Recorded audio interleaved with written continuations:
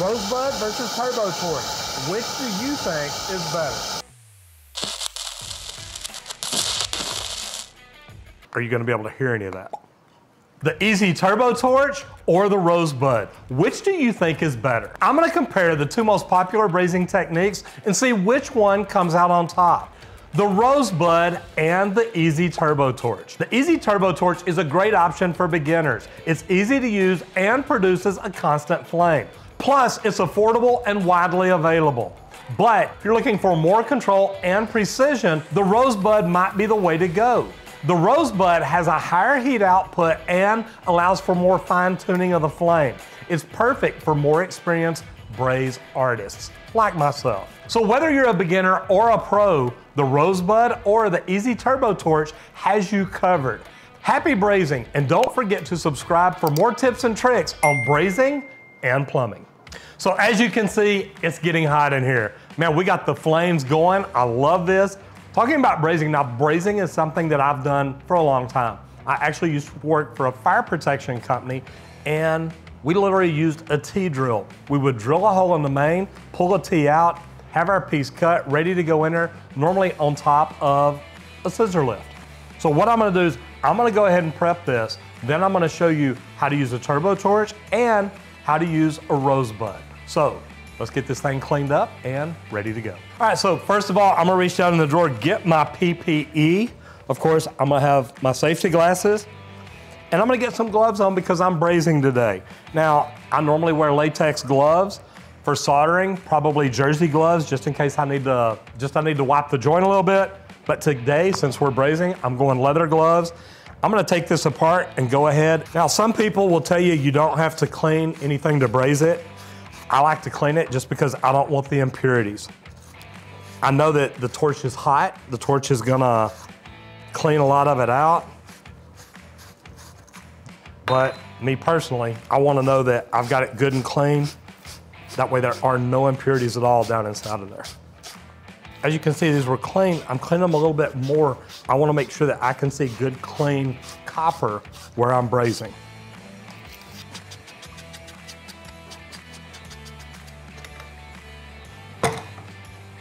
So I'm gonna go ahead and put everything back in the stand so it's nice and secure. All right, so first we're gonna use the Turbo Torch. And I'll use the Turbo Torch on the left, use the Rosebud on the right. You can use a Rosebud, you can also use a brazing tip. We've done that before. But today I'm just gonna show you the Turbo Torch and the Rosebud and see the difference in them. If I've got seal floss, and this seal floss has been around here for a while, I like to go ahead and just clean it up. I'm taking any oxidation off of it. I have seen some before that is green, and I've seen people use it and it leaves impurities in the braze. So I just like to brush it off, get it good and cleaned up. That way I know I'm not putting any trash down in my joint. All right, nice and clean, nothing on it.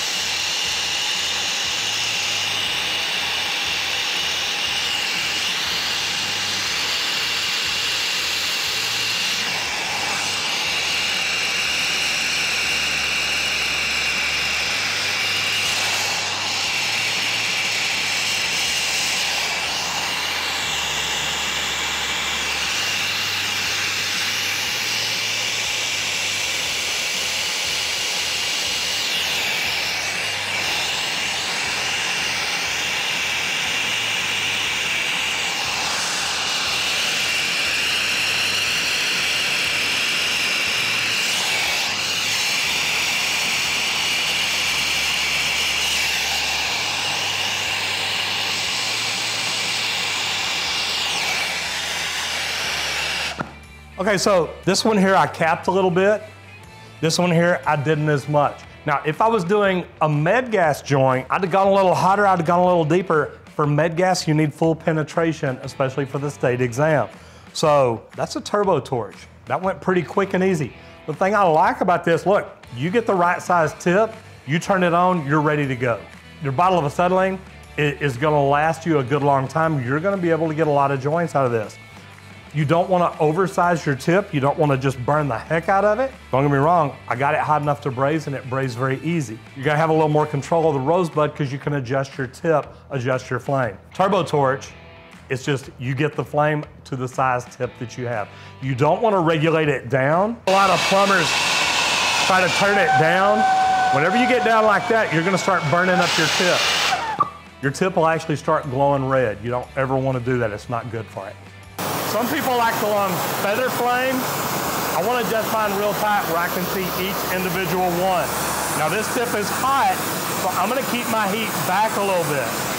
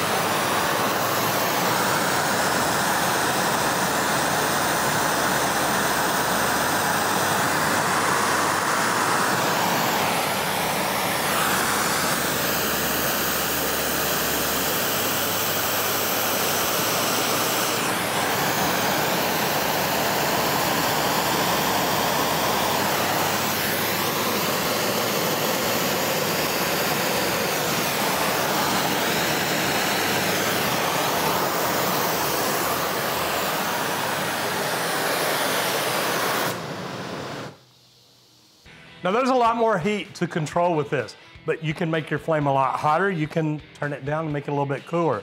Now we're having problems with the regulator, so as soon as I got a good flame, I just went ahead and went.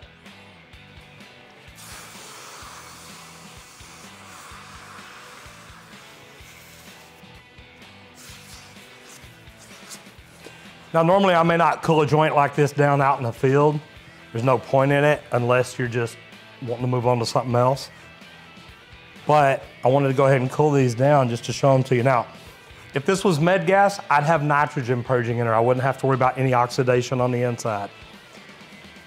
I just wanted to show you the difference in a Turbo Torch and a Rosebud.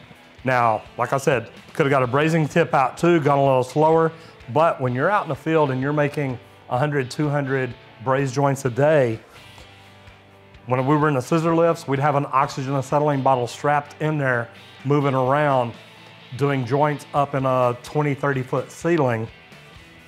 And you're trying to get as many done as you can in a day.